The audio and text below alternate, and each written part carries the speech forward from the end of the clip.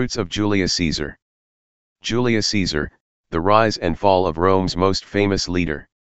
Gaius Julius Caesar, 100 BCE to 44 BCE, was a pivotal figure in Roman history, whose life and actions significantly shaped the course of Western civilization. His military brilliance, political acumen, and ambition led him from a relatively modest beginning to become the dictator of the Roman Republic, setting the stage for the transition to the Roman Empire. Caesar's legacy is one of greatness intertwined with controversy, as his power ultimately led to his assassination and the collapse of the Roman Republic. Early life and background. Caesar was born on July 12, 100 BCE, to a patrician family that, despite its noble status, was not particularly wealthy or influential. His father, Gaius Julius Caesar, held some minor political positions, while his mother, Aurelia, was known for her strong character and played a significant role in his upbringing. The family claimed descent from Iulus, the son of the Trojan prince Aeneas, believed to be a son of the goddess Venus, which added to Caesar's sense of destiny. Caesar's youth was marked by the political turbulence of the late Roman Republic. The power struggles between the optimates, aristocratic faction, and populars, popular faction, shaped his early political career. When Lucius Cornelius Sulla, the leader of the optimates, became dictator, Caesar, who was linked to the populars through his marriage to Cornelia, faced danger and had to flee Rome. Sulla's eventual death in 78 BCE allowed Caesar to return and begin his rise to power. Early military and political career. Caesar's early career was defined by his military service and his skill in rhetoric. He served in Asia Minor and was awarded the civic crown for saving a fellow soldier in battle. This experience helped him gain a reputation as a brave and competent soldier. Upon returning to Rome, he pursued a career in politics, holding various positions such as military tribune, quaestor, and aedile, which allowed him to gain popularity among the common people. As Pontifex Maximus, the chief priest of Rome, Caesar acquired immense influence, allowing him to manipulate political and religious practices to his advantage. His alliances, especially with Crassus, one of Rome's wealthiest men, and Pompey, a celebrated general, solidified his political foundation. This coalition, known as the First Triumvirate, was a powerful force in Roman politics, albeit an unofficial and fragile one. The Gallic Wars. Caesar's military genius was fully displayed during the Gallic Wars, 58 to 50 BCE. As the governor of Cisalpine Gaul, northern Italy, and Transalpine Gaul, southern France, he embarked on a series of campaigns that greatly expanded Roman territory. His conquest of Gaul, modern-day France and Belgium, brought enormous wealth and prestige to him personally, as well as to Rome. The Gallic Wars showcased Caesar's tactical brilliance, as he defeated various tribes, including the Helvetii, Belgae, and Veneti. His most notable victory came in 52 BCE at the Battle of Alesia, where he besieged the Gallic chieftain Vercingetorix and secured Roman dominance in Gaul. This campaign not only elevated Caesar's status but also provided him with a battle-hardened and loyal army, which he would later use to challenge his rivals in Rome. Crossing the Rubicon and Civil War.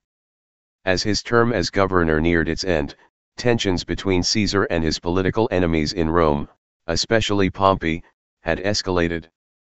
The Senate, fearing Caesar's growing power, ordered him to disband his army and return to Rome as a private citizen. Refusing to comply, Caesar made a fateful decision in 49 BCE to cross the Rubicon, a small river that marked the boundary between his province and Italy proper. His words, "The die is cast," Latin, alia iacta est, symbolized his commitment to a course of action that could not be reversed. Crossing the Rubicon ignited a civil war between Caesar and the forces loyal to Pompey and the Senate. Caesar's forces quickly advanced through Italy, forcing Pompey and his supporters to flee to Greece. In 48 BCE, Caesar decisively defeated Pompey at the Battle of Pharsalus, despite being outnumbered. Pompey fled to Egypt, where he was assassinated upon arrival. Dictatorship and reforms.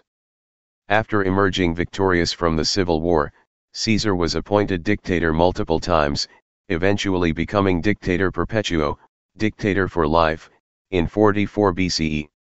His rule marked a period of significant reforms aimed at stabilizing and improving Roman society. These included calendar reform. Caesar introduced the Julian calendar, which realigned the Roman calendar with the solar year. It was used for over 1,600 years until the Gregorian reform. Social reforms. He initiated debt relief measures, improved the distribution of grain, and began public works projects to provide employment. Senate reforms. To reduce the power of the traditional aristocracy, he expanded the Senate to include representatives from conquered territories, thereby diversifying its composition. Caesar also extended Roman citizenship to people in distant provinces, weakening the traditional power of the Roman aristocracy and centralizing power in his hands.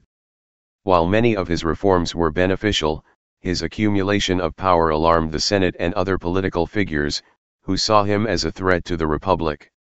Assassination and the Ides of March. The concentration of power in Caesar's hands and his appointment as dictator for life provoked fear and resentment among many senators who saw themselves as defenders of the Republic. A conspiracy led by Brutus, Cassius, and other senators formed with the intention of restoring traditional Roman governance. On March 15, 44 BCE, the Ides of March, the conspirators carried out their plan, assassinating Caesar during a Senate meeting. He was stabbed 23 times, and according to some sources, his last words were "Et tu, Brute? And you, Brutus," expressing betrayal upon seeing his friend among the assassins. The aftermath and the fall of the Republic. The assassination did not restore the Republic as the conspirators had hoped. Instead, it plunged Rome into another series of civil wars. The power vacuum left by Caesar's death led to a struggle between his supporters, most notably Mark Antony and Octavian, Caesar's adopted heir, later known as Augustus, and the forces of the assassins. The eventual defeat of Caesar's assassins and the rivalry between Antony and Octavian culminated in the establishment of the Roman Empire. In 27 BCE, Octavian became the first Roman emperor, ushering in the Pax Romana, a period of relative peace and stability. Thus, Caesar's life and death marked the end of the Roman Republic and the beginning of the Roman Empire. Caesar's military genius. Julius Caesar was not only a skilled politician but also one of history's greatest military commanders. His ability to inspire loyalty, his innovative strategies, and his use of engineering in warfare were key factors in his success. During the Gallic Wars, he demonstrated exceptional leadership by adapting to diverse enemies and challenging terrains, such as building bridges over the Rhine and conducting a bold invasion of Britain. His tactics during the Civil War, including rapid movements and surprise attacks, often outmaneuvered his opponents. Even in desperate situations, such as the siege of Alexandria, Caesar's quick thinking allowed him to turn the tide in his favor. Legacy. Julius Caesar's impact on history is profound and multifaceted. His life and career greatly influenced the political structure of Rome, laying the groundwork for the Roman Empire and leaving a lasting legacy in Western culture. His writings, especially Commentarii de Bello Gallico, commentaries on the Gallic War, provide valuable insights into Roman military history and his own campaigns. Caesar's name itself became synonymous with power. The title Caesar was used by subsequent Roman emperors and influenced the titles Kaiser in Germany and Tsar in Russia, signifying his lasting influence. His reforms, while controversial, modernized Rome and expanded its reach, integrating diverse cultures into the Roman system. However, the concentration of power in one individual also highlighted the tensions between autocracy and republicanism, a debate that resonates in discussions about governance even today. Key accomplishments of Julius Caesar. Transformation of the Roman Republic. Caesar's reforms and conquests transformed the Roman Republic into the Roman Empire. Conquest of Gaul. 58 to 51 BCE. Caesar expanded Rome's territories by conquering modern-day France, Belgium, and parts of Britain. Crossing the Rubicon, 49 BCE, Caesar led his legions across the Rubicon River, sparking a civil war that led to his rise to power. Reorganization of the Roman calendar, Caesar introduced the Julian calendar, a precursor to the modern Gregorian calendar.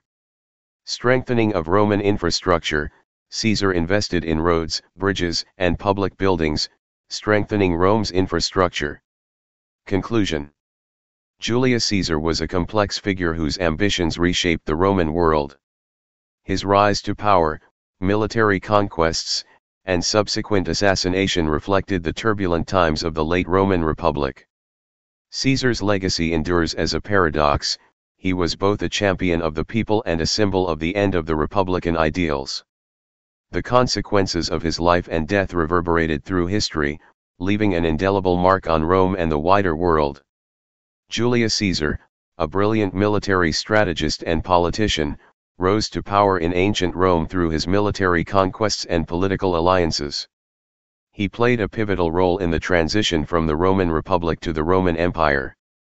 Despite his assassination in 44 BCE, his legacy continues to inspire and fascinate people around the world.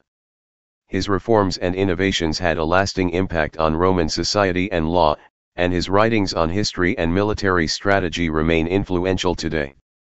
Caesar's story, marked by triumph and tragedy, continues to fascinate scholars, writers, and leaders who see in him a blend of brilliance, ambition, and the tragic flaws that often accompany greatness.